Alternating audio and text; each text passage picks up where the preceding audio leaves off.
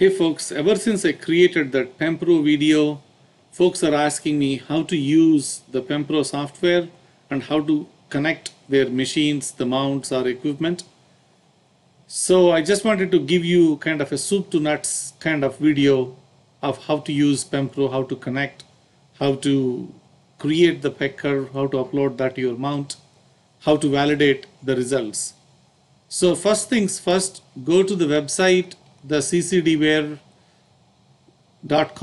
products PEMPro, and PEMPro version 3 is available. If you scroll down, you will see a free trial and you can download that and try it out. It gives you 3 features. It gives you reduce periodic error, polar align, and measuring the backlash. I didn't try these last 2. I did try polar align a little bit, but it seems more complicated than sharp cap, so I just left it alone. And then measuring backlash, I never tried that one. If you are interested, this is a paid software, but if you are interested like in a free software, and if you have a Celestron mount, I recommend you download the CPWI software, and they do have a PEC tool feature inside CPWI, and use that one, and it's free. The reason why I was interested in this software, it pretty much does the same thing as the PEC tool, but when you upload it, you can invert the curve, you can smooth the curve. There are a couple of features there that are pretty interesting. And also users gave pretty good feedback. These are the actual results from the users. So they said for the software BISC, the PE before was 3.8 and PE after is like 0.8. That's a pretty good deal for a high-end mount like software BISC or astrophysics mount. So that's why I was thinking of using this one. You might get a similar results even if you use PEC tool. So I will not discourage you to use the PEC tool versus this software. Okay. So just putting it out there. So when you start the PEMPro software, when you download it and install it, first thing that you will notice is it takes time to actually load it, even on a pretty good machine. So if you double click it, nothing happens for a while. Even though my machine is like super fast, it has pretty good like 16 gigabyte RAM. It takes like a half a second or a half a minute to load it. I was wondering why. Anyway, so once it loads it, the initial user interface is pretty intimidating. It looks very techy. But once you get used to it, I think it's pretty normal. If you go into help, and if you go to the help here, and if you scroll down in the overview, it gives you a very high level workflow of what you need to do. But click on this thing section and look at this one. So this is the actual workflow. It makes sense once you look at this workflow. You run the calibration wizard. You acquire the data with the PEC disabled. So you have to disable the PEC and then acquire the data. Create the PEC curve and then you program the PEC curve, that nothing but just upload the PEC curve to your mount. And then you acquire the data again with the PEC enabled. The reason you are doing this is to measure how much is your periodic error once the PEC is enabled, and you look at before and after, and if it is reduced, great. If it is not, they're asking you to invert the PE curve and then upload it back to your mount. Try to take the data again with the PEC enabled. So that's the kind of workflow that you follow. So it's not that complicated as they were saying. All you have to do is connect your mount, and the CCD camera, your imaging camera itself, is good enough. You don't need to use like guide camera for this one because you are really playing around with your mount. You are not really using that for guiding. So you can use the guide camera as well, but I used the imaging camera and the imaging telescope just to make sure I get pretty good results. Okay. So here is the step 1. You have to do a good polar alignment before you wanted to use the PEC. A good polar alignment is going to help you measure the periodic error properly. Once the polar alignment is done, I'm actually going into Sequence Generator Pro control panel. I go into plate solve, and this is step number 2. I wanted to make sure I do a solve and sync blind. The reason I'm doing this is to make sure that I didn't use 2-star or 6-star element. I didn't use CPWI. Having a pretty good go-to is a must. Right now it is blind solving it. Yeah, watch my plate solve video. It's called plate solve and quick align video. I'll put a link out there if you don't know how to set up plate solve in Sequence Generator Pro. So what this will do is it will give you a pretty good go-to for your mount. This is step number 2. Okay, step number 3. I'm using the auto focuser, like I'm actually dialing into manually. I'm trying to make sure I set the focus right. Your focus is pretty good at 1.63 for now. I'll leave this focus here. Keep in mind that you have to, if you're using monochrome, make sure you're using the luminance filter, not the hydrogen alpha. Because if you set hydrogen alpha, you don't see any stars at all. You don't want that one. You wanted probably a luminance filter when you are doing the periodic error curve. So step 3 is complete. So click on Configure Scopes and Mounts and create a new mount. It's that way it's easier. I'll just call it CGX only. And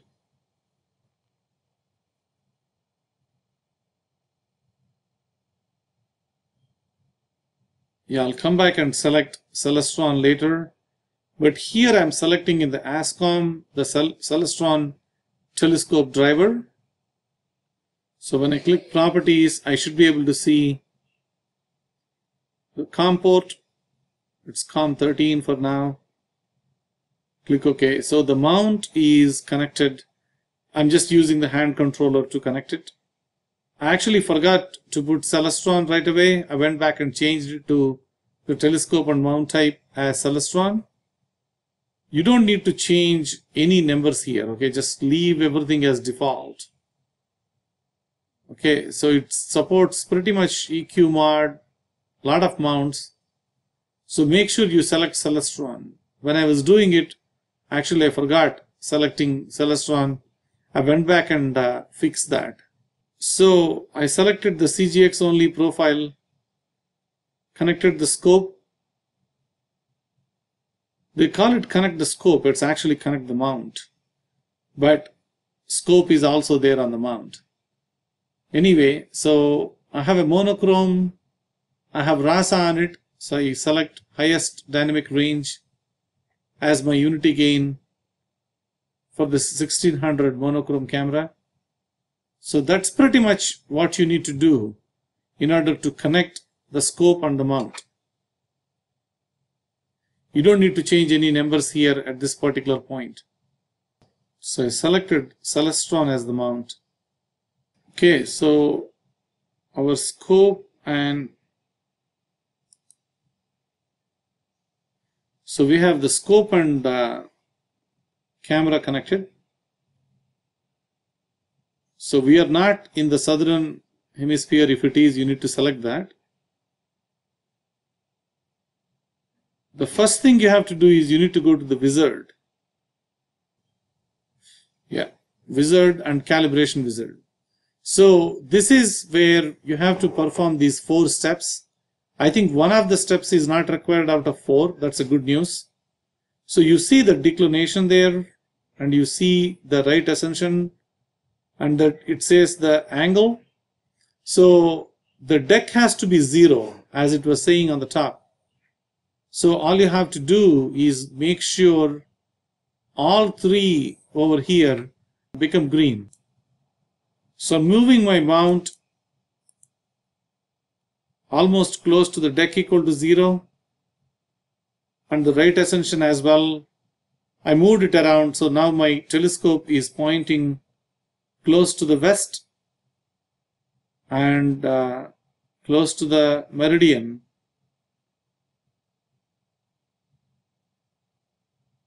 It's like southwest, I would say.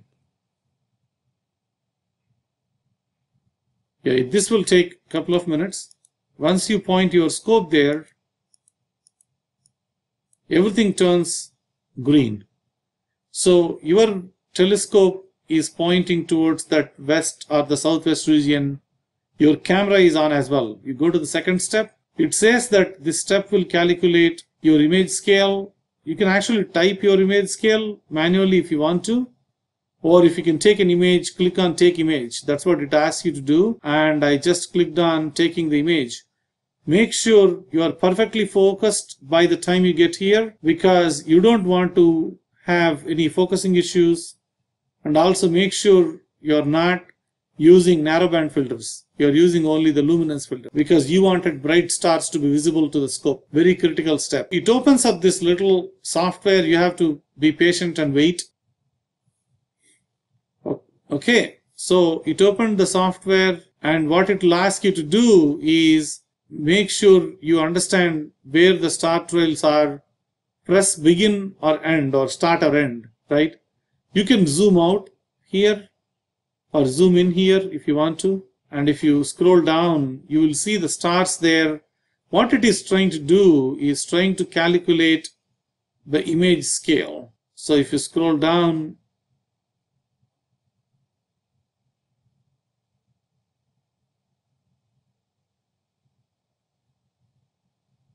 so start from there all the way to the top. You press, like, all you have to do is just, yeah, you don't need to zoom in way too much. And the end is over there on the top. Yeah, end is like beyond the image. So there will be stars in this image that are going to show like those lines. I believe what was happening is when they asked you to do it, they wanted to calculate the image scale. So in order to do that, I think probably they are turning off the tracking of the mount and seeing how much is the star trail, like for 15 seconds or so. I'm just guessing it. That's how they are getting this stuff.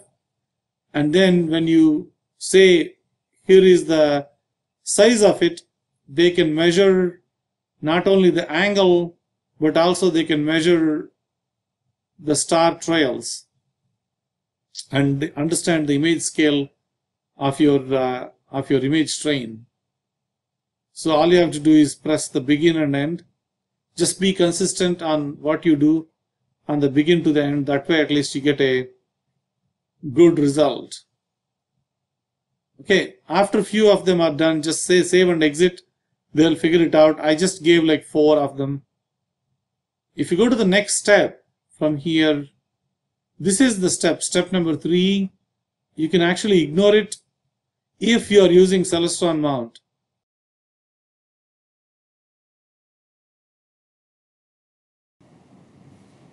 Okay, go to the next step and press the start button. So this will capture the star trails pattern. And the number 4 is actually to start. That's all it is. So it is exposing right now as we speak, and it is capturing the star trails. So star trail has a pattern here, like this and down, this and up. So pick one of those. It will actually show you the star trail when the image opens up. So select one of these. I think they will understand, the image angle or whatever they need. Yeah, this will take like a couple of minutes to open that up. And if you zoom out or scroll up and down, you will see like that, right? So this goes up and goes up. Again, image and going up, image and going up. So like it is like that, right? So whichever way you feel like what that was.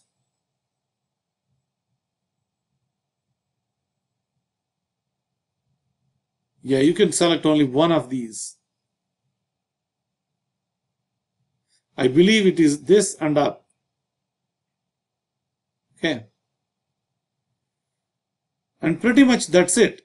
So if you do this once, this is called calibration and it understands all the numbers right. The next step is to do acquire data. So when you click on the start button, it tells you that you wanted to make sure the PEC is off. So make sure the PEC is turned off and click on start.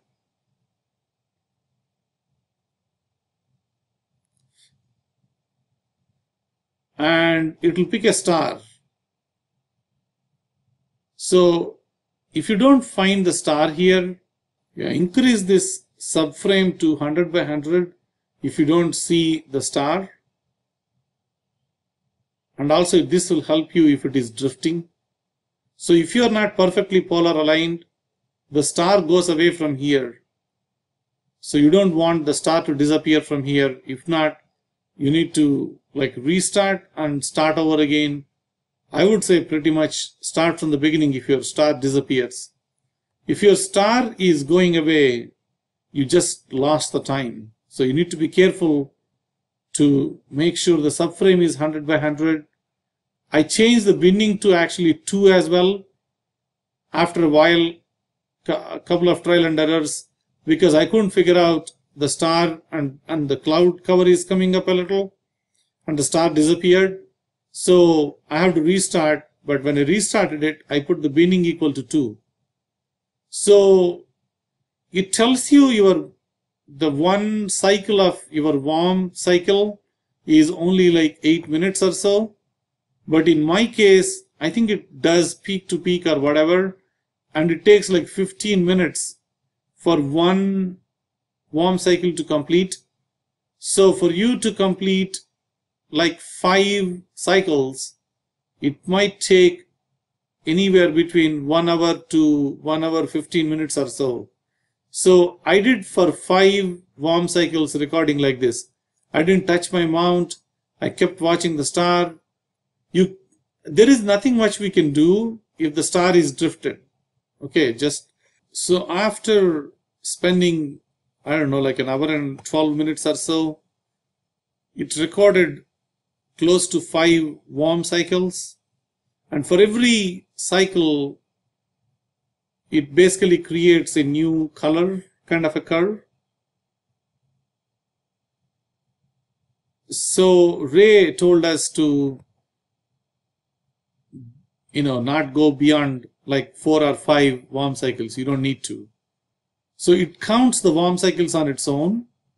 So I don't think we need to worry about it. It understands where the peak is and it goes to the next peak. So what this is your warm gear is spinning, and anything that rotates creates a sine curve, which is like it goes up, comes down, goes up and comes down. So whenever it goes up, comes down and goes up again, the top of both up are called peak to peak. So it measures the periodic error between the first peak to the second peak, or if you have 3 or 4, then it just averages and tells you how much is your periodic error is. That's what this particular activity is doing. And also this is not like a simple up and down. As you can see, those are the signature of your mount, right? After I'm done with the 5 cycles, I stop this and it will ask you a question saying that would you like to immediately analyze and create the PEC curve? So you say yes. So here is where it gives you kind of the RMS error and the periodic error. So yeah, this is using the C14. After this I recorded again. I got like 2 point something.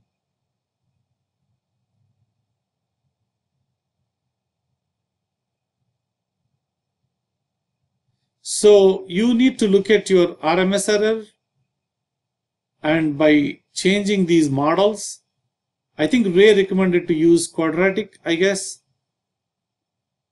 and that is where the periodic error is low and the RMS error is low. I recreated this curve a couple of times, and all you have to do is create PEC curve. It says that program your mount. If you say yes, it is going to write it to your mount.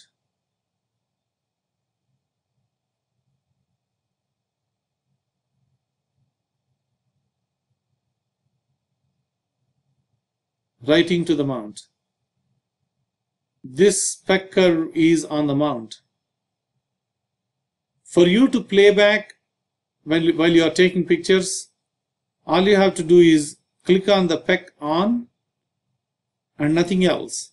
When you click on the PEC on, let me show you. Okay, so when you go and turn on the PEC on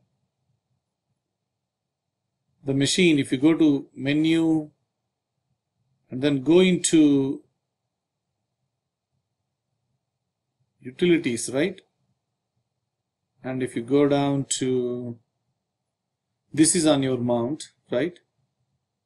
I'm showing the CGX mount. And if you scroll down, after the GPS, you will see RTC, turn on and off. Then you will see utilities spec. That utilities and PEC option is the one that you need to get in. So this is for the PEC playback. Just playing around with it, give me a minute. It has two options, playback and record. And if you have to enter in the playback. So when you turn on the PEC on your machine, let's say you turn it on, right? Then if you go back to your mount and look at it, go back one step. If you can see it, see that it automatically turns the playback on. You could use the hand controller to turn the playback, or you can use the software to turn the playback on. It doesn't matter which way you use. If you turn it off here, it gets turned off on the mount as well. If you don't want to use the software, since the PEC file is already on the mount, you can just use the hand controller to turn the playback on. So you don't need to guide anything if you are taking shorter exposures. Okay, in the Sequence Generator Pro, one of the things that you have to do is, if you go here to this button, which is the control panel, which is nothing but your profile, inside the auto guider, generally we give PHD2, right? And then you have all these set up for PHD2. If you're taking shorter exposures, and if you're not using PHD2 anymore because you're doing the PEC playback, but you still need to dither to make sure that you're not getting those banding effect. So to do that, you can use something called direct mount guider. So this is a virtual guider that you can use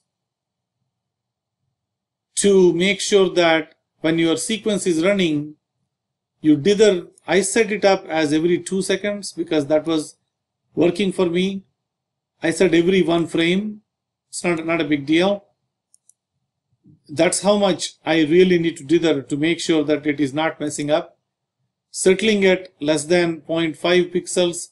This doesn't make sense because this is not really looking at the star or anything.